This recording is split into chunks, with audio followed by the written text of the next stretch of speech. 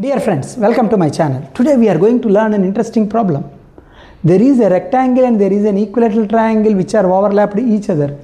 Rectangle area is 24 square units and the triangle area is 30 square units. Then what is the difference between the shaded regions? Let us assume this region is P, this region is Q. He is asking what is the difference between P and Q. That means P minus Q or Q minus P, whatever it is bigger. So how to do this? Let us assume the overlapping area is R. So what is P plus R?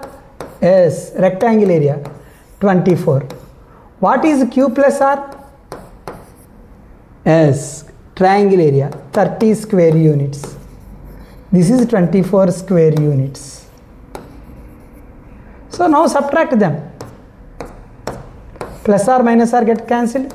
Q minus P is equal to 6 square units. It is very simple if you are applying little bit common sense and algebra knowledge.